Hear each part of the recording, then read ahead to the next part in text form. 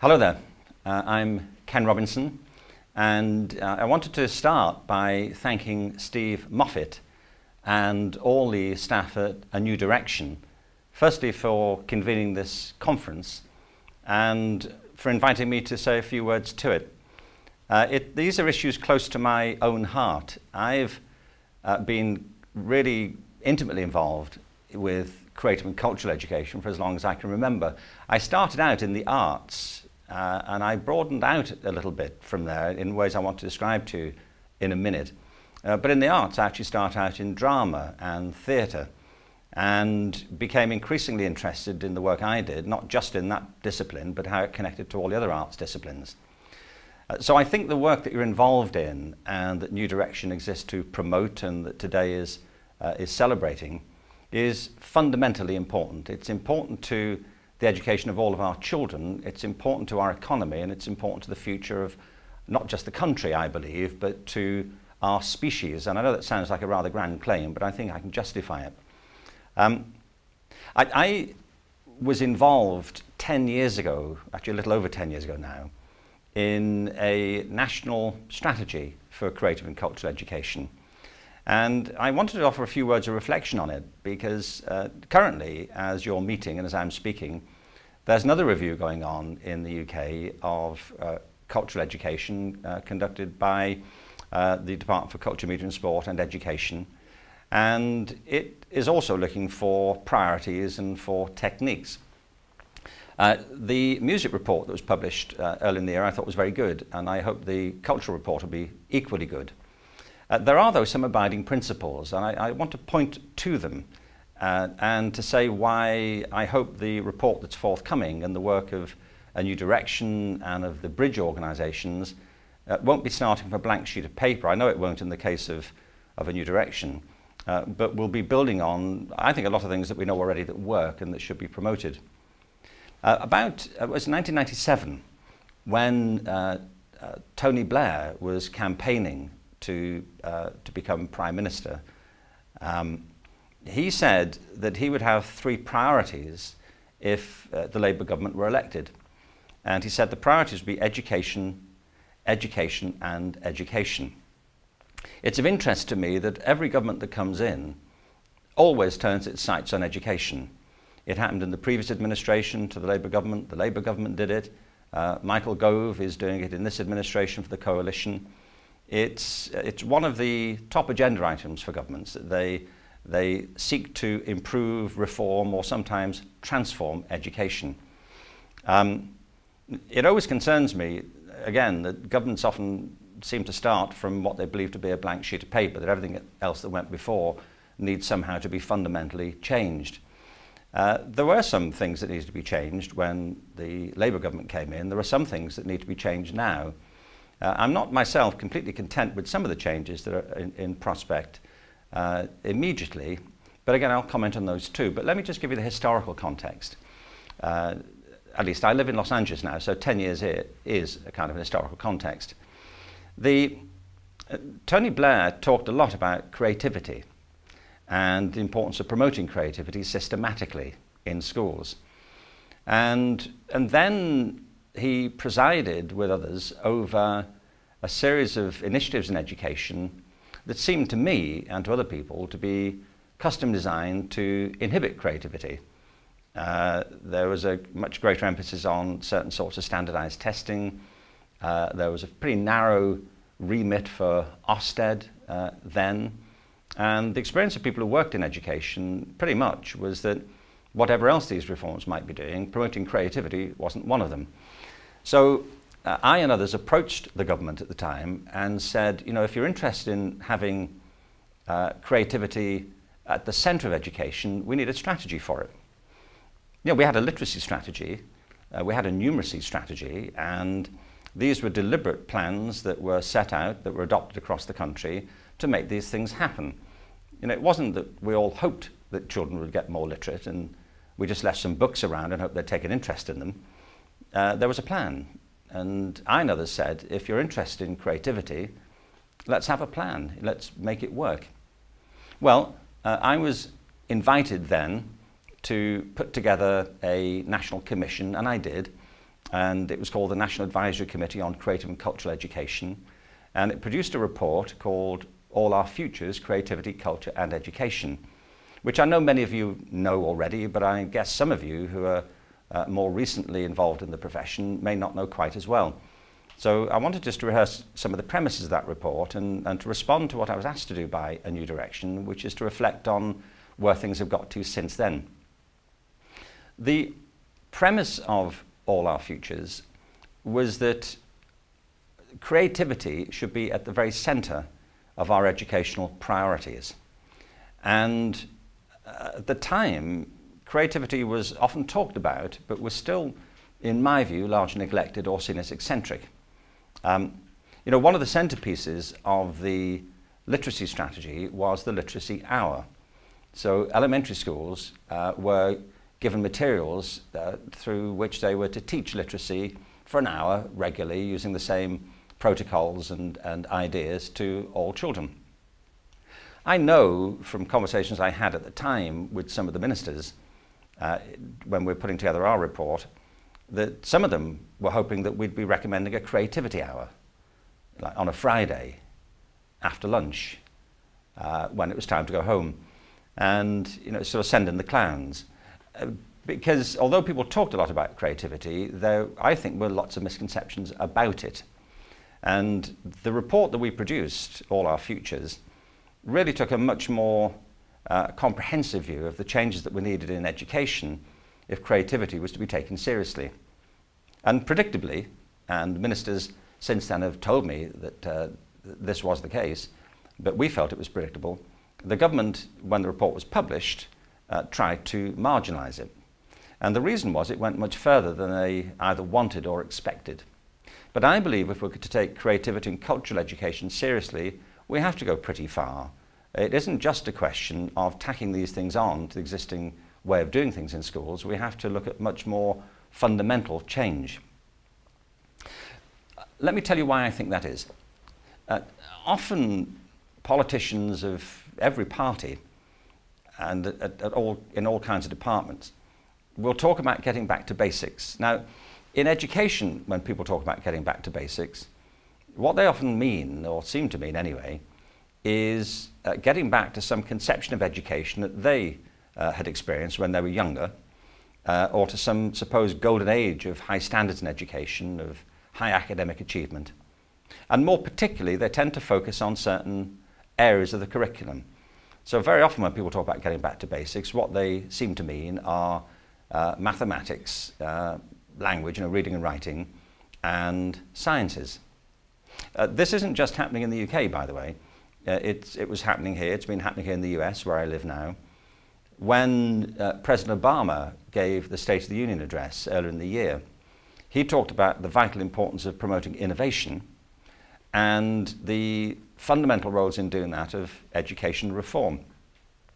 The trouble is that all he talked about were the STEM disciplines, science, technology, engineering and math. Well, you know, I'm a pretty tireless advocate for those disciplines in schools, for maths and science. They're really important, of course they are. Who could contradict it? But the idea that we can put the world back on its axis purely by promoting the STEM disciplines, or that we can promote national prosperity just through the STEM disciplines, is just simply wrong. And I don't know any scientists who would claim it, that if we just get maths and science higher up the food chain, that everything will come right. But you see, it also sends a message to people whose real interest lies somewhere else, in the arts, for example, or the humanities, or physical education. The implication is that if you're not interested in maths, science and technology, or if you're not very good at them, that you can sit this one out. You know, this particular crisis will be solved without your help. You can sit on the bench, and when all the mathematicians and scientists have figured out the way forward, we'll call you if we need you. It's, I think, a pretty despairing view. It's a very narrow view anyway, and it simply won't work. So when we talk about getting back to basics, it's very important to me that we don't think of the basics as being a set of disciplines. We should think of the basics in education as the core purposes of education. And it's in the framework of the core purposes that we can begin to see the importance of creative and cultural education more clearly. I think the focus gets sharper. There are three basics, I think, in education. In no particular order, but I'm leading up to a point, so I'll put them in this way. The first of them is economic. You know, anybody who believes that education does not have basic economic purposes is living in an alternative universe. Of course it does. It's why we pump so much money into education, and it's why there's so much debate about it. And it also is true at a personal level. I mean, I've got 2 kids, and I assume if they go through education and do well, that they'll be better positioned to get a job and to become economically independent. I can't tell you how much I want my children to be economically independent, and as soon as possible. And we all do. But the issue is, what type of education do we need these days to meet the needs of the sorts of economies that are now emerging? Well, there was a report published last year here in the States by IBM, and the report was based on a survey of 3,000 CEOs around the world, in every type of business and in not-for-profits, in universities, in the public sector. And they asked all of these CEOs what their main priorities were as CEOs. You know, what were the challenges they face and what are their priorities? And it really came to 3. The first was, they said, how do you, this is their challenge, how do you, as a CEO, run organizations in a way that enables them to respond to complexity? The world is becoming, they said, and they're right, increasingly complicated. It's becoming more complicated by population growth. It's becoming more complicated by the interpenetration of information systems everywhere, by levels of communication, by travel, by mobility. The world has hardly ever been so challenging in many respects from an economic point of view. I mean, there are other respects in which it's more challenging too, but from an economic point of view, that's the case.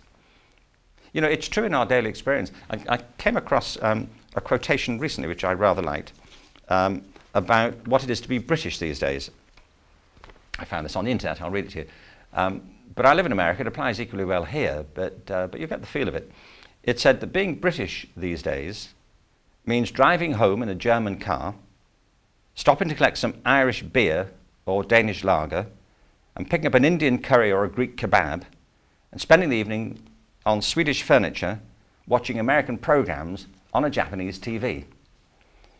And the most British thing of all, suspicion of anything foreign. Well, you know, it's true wherever you live on the earth. It's becoming more and more connected, more challenging, and more difficult to comprehend in lots of respects. So that's the first priority. How do you respond to complexity? The second challenge for the CEOs was, how do you run organizations that are adaptable to change? And you've only got to look at the recent history of corporations to see how mortal they are, how quickly and how rapidly many organizations fall over and die, and they simply do. The history of the corporate world is littered with the corpses of once sturdy and heroic organizations that simply fail to keep pace with change. But the third priority that the CEOs pointed to in the IBM study was creativity. They said, how do you run organizations that systematically promote creativity and innovation? Now, I put it this way around because one of the reasons in the political debate for limiting the school curriculum and for standardizing is to meet what governments perceive to be the interests of the economy. But if you listen to business leaders, if you talk to economists, they'll tell you that the greatest need now is for more innovation, more creativity, greater use of imagination. So if we're serious about getting back to basics economically, creativity should be at the very heart of the debate. And we should create conditions in education which promote creativity. And that was a big argument of all our futures. There's a second basic purpose of education, which is cultural. Education isn't just about meeting the needs of the economy. To say there's an economic argument doesn't mean the economic argument is all there is.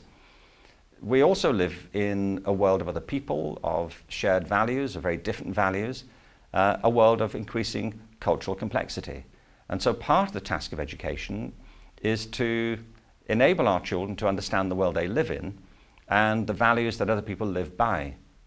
As I see it, the cultural agenda has these sorts of sub-purposes. One is we want forms of education which enable our kids to understand why they think the way they do, why they feel the way they do, where their values have come from, why they live as they do, why they believe the things they do, and why the communities they live in believe the things they do. So part of it is about helping people understand their own cultural origins and identity. But an equal purpose is understanding other people's origins and cultural identities and why they believe and think as they do. And thirdly, to breed a sense of tolerance of all of those things. You know, if you look at the broader challenges we face on Earth, in addition to the economic ones, they're inherently cultural. The more connected the world becomes, the greater our mutual understanding, you might expect, would be. But there's not enough evidence that that's true yet. I mean, we're still, in some ways, fighting out cultural battles and cultural antipathies that have their origins 500, 600 and 1,000 years ago. If you look at, we're still living out the great clashes of civilizations in some respects. So the cultural agenda has never been more urgent. But there's a third basic in education, and to me it's what it all comes down to. It's personal. What I mean is that education in the end is about individuals and how they themselves perceive the value of their education. It's whether their education engages them, whether it stimulates their imagination. It's about whether it seeks to find their own talents and develop them. It's whether they feel invested in the process. You know, in America just now, there's a dropout rate from public education, according to a recent report by a group called America's Promise. There's a dropout rate between 9th and 12th grade in public education of about 30%. It's actually much higher in some communities, and it's at a really extraordinary level in the Native American community. It's as high as 80% in some areas. Among Black American young men, the dropout rate is often as high as 60%. Well, that's not counting disaffection and disengagement of the people who stay in school and don't really connect to it. And there are similar problems across the UK. And I was recently at a meeting in Los Angeles of alternative educators. I always like these terms, like alternative comedy, but these are people who are running programs of alternative education, which are programs that are designed to get kids back into education who've dropped out. Well, interestingly, alternative education programs have certain common features. One is that they have an individualized curriculum. The second is they have fairly intensive relationships between the teachers and the students. A third is they feature a lot of group work and collaboration. A fourth is they have a customized curriculum. And a fifth is that they involve close links with the community. Well, you know, to me, that's education. And it interests me that it's called alternative education. And I feel that if all of our education systems were like that, then kids wouldn't drop out. You know, they would want to be in school. They'd want to be educated. They drop out because education doesn't speak to them. And all the attempts to improve education by making it less personal, by making it impersonal, really are destined to fail. You know, Britain and England in particular is often looking across the North Sea to Finland.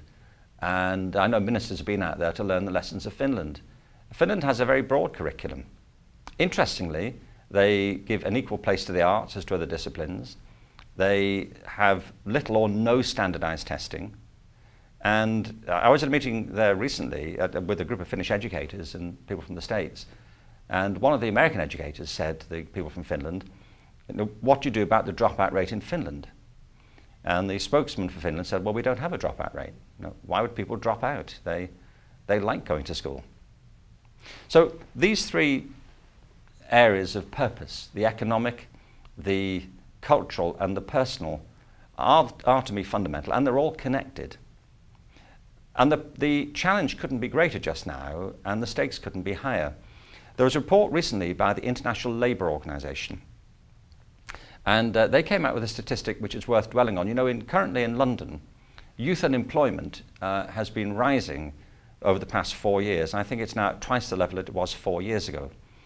I first got involved in some of these policy debates, particularly in the arts, in the 70s, and that's the 1970s, by the way, and the 1980s. And I published a report with the Gulbenkian Foundation called The Arts in Schools. And one of the backdrops for that report of the importance of the arts then was the growth of youth unemployment across the country, and not least in London. We worked at that time with Claire Short, who went on to be the Overseas Development Minister. This was before she was Claire Short, and she ran an organisation called Youth Aid, and there was a big concern then about youth unemployment. Well, it hasn't gone away. Despite all the investment in education, the problem continues, and it will continue until we get education right. But these are the figures from the International Labour Organization. In 2010, across the world, there are 620 million young people. That's people between the ages of 15 and 24. 620 million. In 2009, there were 84 million of them out of work. That's a 13% unemployment rate among young people, and it's been increasing steadily. That's 8 million more than the figure in 2007. That's a huge catastrophe in waiting. It's been referred to as a lost generation. When people are at the peak of their energies and aspirations and ambitions, and there's no role for them in the economy, or they can't find one, that breeds despair for them and a festering social problem for everybody. So the interconnections of the personal, the economic and the cultural agendas, I think, are the key to the future. And creativity and cultural education are central to meeting those challenges. The trouble is this: there are lots of misconceptions about both creativity and culture, and therefore, I believe, lots of mistakes in the way that people set out to implement them. What we argue in All Our Futures, and what I've been continuing to argue since, is that creativity is often misunderstood. There are three big misconceptions about creativity. The first is that only special people are creative. This is not true. Everybody has profound creative capacities. So a strategy for creative education has to involve everybody. The whole school, the whole community, all the teachers, everybody. It's not just for a few, it's for everybody. I'll explain why in just a minute. The second misconception about creativity is it's about special things, like the arts. Well, this conference is about the arts, and it's the arts that we're concerned with today, and I've been focused on the arts for most of my career. But I said earlier that I'd really want to take the argument beyond the arts, and I do, because creativity isn't just about the arts. You can be creative at anything, at science, at mathematics, technology, anything that involves human intelligence. So a creative education isn't just about having an arts policy. A creative education is the whole curriculum, everything and everybody. And the third misconception about creativity is there's not much you can do about it, that you're creative or you're not, and that's the end of it. You know, you're born creative or you're not born creative. That's not true either. You can teach people to be creative. You can help them to become more creative. It would be like saying you're either literate or you're not. You know, that you're either born to read or you're not. And we know that's not true. We know that when people say they are not literate, we don't hear them saying they're incapable. What we hear them saying is they haven't learnt what's involved. And it's the same thing with creativity. When people talk about not being creative, it just means to me they don't know what's involved and they haven't made the effort, or they haven't been taught how to improve those particular capacities. So it's about everything, it's everybody, and it's the whole curriculum, and it's a practical process. The fourth misconception is this: that creativity is some abstract power, that some people are creative just in general and other people aren't at all. The key to this is to define creativity. And so we did that. I remember one of the ministers at the time, actually, when we were doing All Our Futures, one of the ministers said, the trouble is you can't define creativity. And I remember saying, no, the trouble is you can't, because you haven't thought about it. But because you haven't thought about it doesn't mean nobody's thought about it, and we gave it quite a bit of thought. So this is the definition I would currently use for creativity. That creativity is the process of having original ideas that have value. The process of having original ideas that have value. The three key terms are, it's a process, it's not an event. Very often ideas evolve as you work on them, and the idea you end up with is not the one you started out with, and that's true whether you're working on a mathematical theorem, or you're composing a piece of music, or you're designing a building, or you're doing a piece of ceramics, or you're writing a poem, or you're designing an experiment. The creative process will take you to places you hadn't anticipated. As Elliot Eisner once said of the arts, you could say of creativity, that it's a surprise, not a prediction. The whole point is it will take you to unexpected places if you focus properly on how the process works.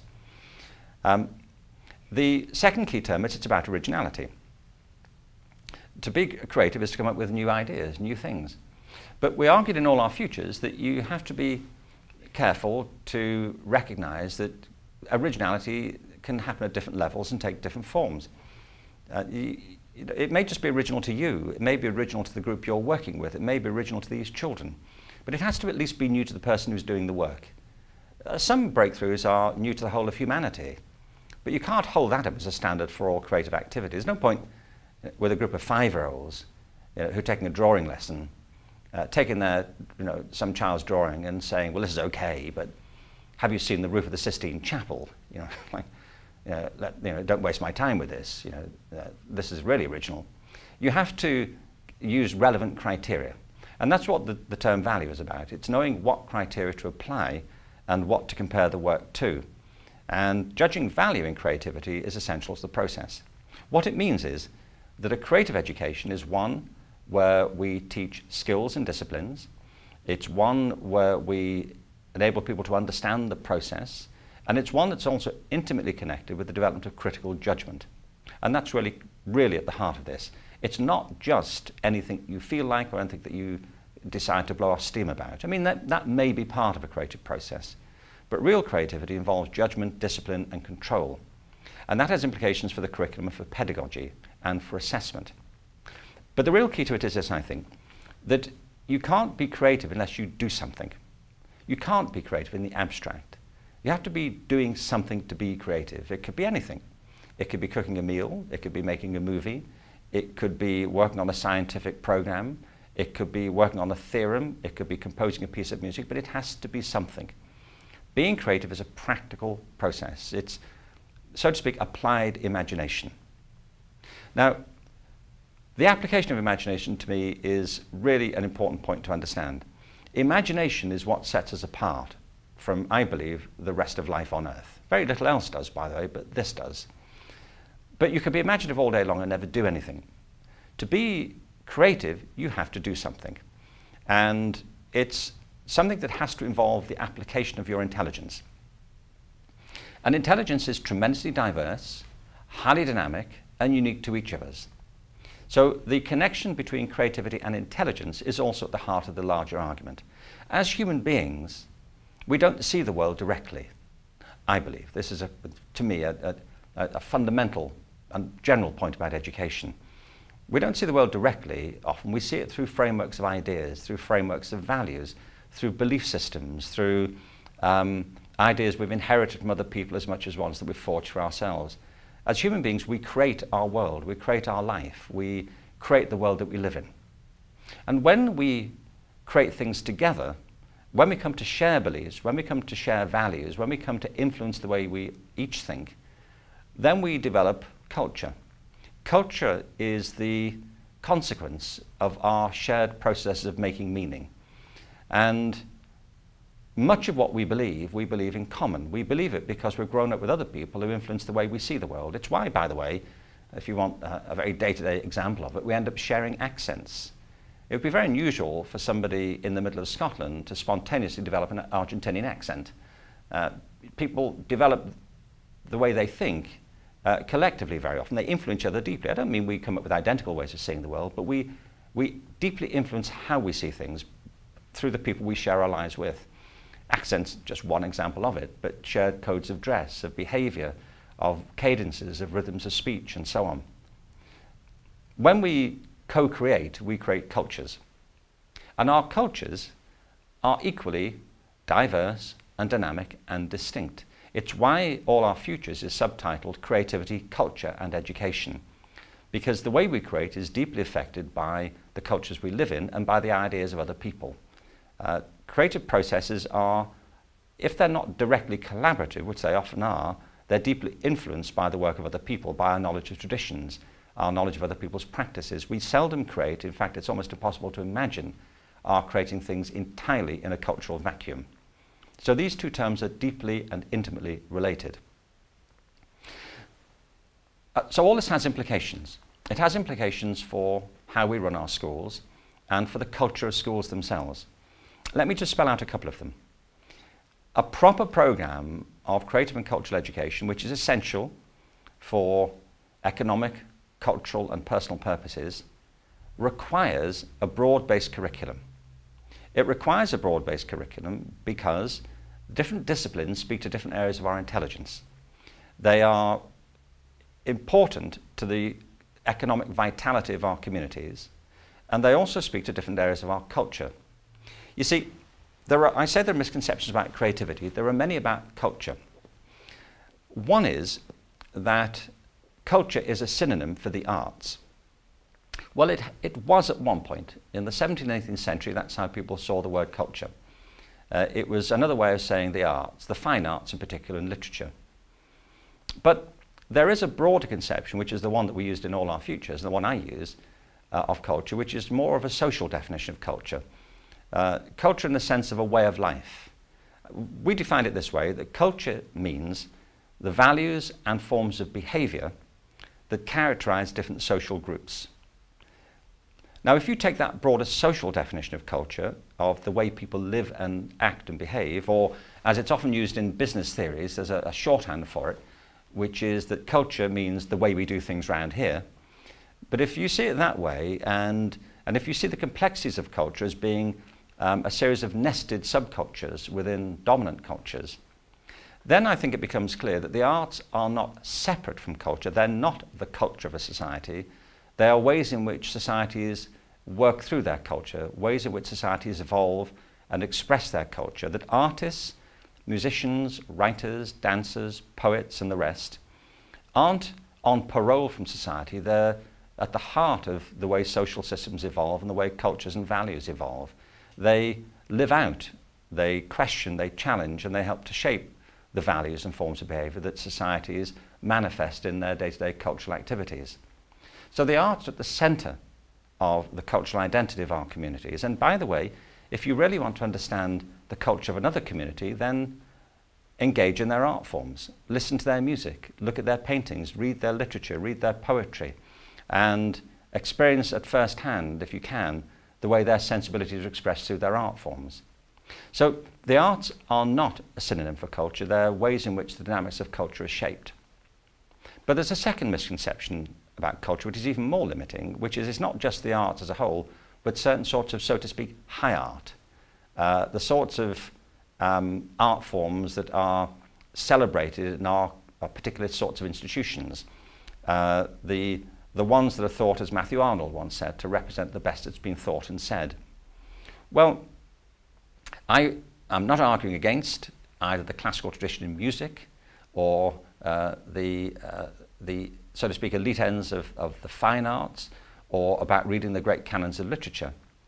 But what we do know is, as Raymond Williams once said, that there is a selective tradition. The arts are restless and dynamic, and many of the forms of arts practice that we now consider to be high art started out as very popular forms of creative and cultural discourse. Shakespeare, for example, was a populist writer. Often the music that we listen to now in our concert halls started out as program music or has its origins in folk culture. Picasso, remember, was deeply influenced in his Cubist period by African masks and African art. The roles of the arts in culture are as restless and dynamic as the formation of ideas within a single mind. They're diverse and dynamic and distinct. So a cultural education should not simply focus on what we consider to be, through received wisdom, a canon of high art that we have now come to venerate. A genuine cultural education will engage kids in the restless interrogation of works of art and help them understand how they might play into their own lives now and how current forms of artistic practice may in due course become the new canon in the future. A cultural education is dynamic, diverse and distinct. So we need a broad curriculum, one that recognises the multiplicity of intelligences. We need a curriculum that gives equal weight to the arts, to the sciences, to humanities and to physical education. We need effective forms of teaching in creative education, because to teach creatively and to teach for creativity requires certain types of pedagogical skill, and not all teachers have them. And they particularly can be forgiven for not having them, given the narrowness of our current approaches to teacher training. So getting pedagogy right was a key recommendation of all of our futures. And it's one of the reasons why creative partnerships became so important, which I'll end on in just a minute. But we also need effective forms of assessment. Assessment should be seen as a motivating force in education. It should be seen as a support. It should be seen as a diagnostic process, as well as reporting on achievements that we want to record at the end of a program of work. And it's vital that what we reward in assessment corresponds to what we want to cultivate and promote in practice. So, for example, I do find it perplexing that the government properly now is arguing for the importance of the arts in schools. The Music Review came to that view for music education, that there should be an entitlement. The Henley Review on the cultural entitlement, I hope, will give a proper place not just to the arts, but their relationships to the rest of the curriculum. All of this is good. I find it perplexing, though, therefore, that the arts shouldn't be featured in the English Baccalaureate. The assessment system should absolutely encompass and enshrine the values and priorities that we want for the whole of the education system. So if there's to be an English Baccalaureate at all, then the arts should be foursquare with the sciences, the humanities, and indeed with physical education. Otherwise, it's simply a mixed message and a destructive one. In America, there's a program of legislation called No Child Left Behind, which didn't include formal assessment of the arts. And although it promoted the arts have fallen out of schools across the public sector in America year after year. So you cannot argue for one thing and then leave it out of the assessment system. So curriculum, pedagogy and assessment all matter. But the final thing is this, that an effective form of cultural education, of creative education, depends upon effective partnerships. And that's what Creative Partnerships was set up to do. It was deeply influenced by the work of the All Our Futures group. It came out of recommendations that we made in that report. I believe the recommendations were misunderstood by the government of the day, by the way, because Creative Partnerships became an arts partnerships programme, and it was housed in the Arts Council. I never wanted to see that. I thought that was a mistake. What we had in mind for Creative Partnerships generally was that they would include the arts, but also the business sector, the science sector, technology and broader community groups. It seemed to me, by placing it inside the Arts Council, we were creating a long-term problem. And I think that turned out to be true. I think it's one of the reasons why, although it did enormously good work, it was never a completely happy relationship. The Bridge initiative now is focused just on the arts, and it aims to build on creative partnerships. In doing that, I think it should celebrate the great achievements of creative partnerships. The evidence from Ofsted and the rest that creative partnerships really fulfilled much more than the original expectations for it. But getting the structure right will matter now as we move forward. So I do welcome this conference. I'm glad to be able to contribute to it. The challenges that we try to describe in All Our Futures haven't gone away, they've increased. But the opportunities are still there, and I think they're growing. I think there are great opportunities currently in schools to put these principles even deeper into practice. I think the government's relaxation of the requirements of the national curriculum creates opportunities that are much needed. But I think it's important too, as you carry on the conversations during this particular day of the conference and the conversations that I hope will follow from it, that you recognise that the work you're doing isn't just important in England, it's part of a worldwide movement. I speak at events all around the world, and everywhere people are trying to get this right. They see the need for radical transformation in education, economically, culturally and personally. You are part of a movement that's happening now, and a movement that's been going on pretty much since the beginning of public education. It's gathering force, and I encourage you to be part of it. One of the great honours I had a while ago was to get the Benjamin Franklin Medal from the Royal Society of Arts, and I was reading up a lot about Franklin at the time. Benjamin Franklin once said there are three sorts of people in the world. I like threes, don't you? He said that there are those who are immovable, those who are movable, and those who move. And you know what he means. Now in education that's true. There are some people who just don't get it. They think the only way to move forward is to move back and try and get back to the way things used to be, and they're immovable. Well, I think we'd have to accept that and accommodate them as best we can. History is on your side, and it's not on their side, and we'll discover that.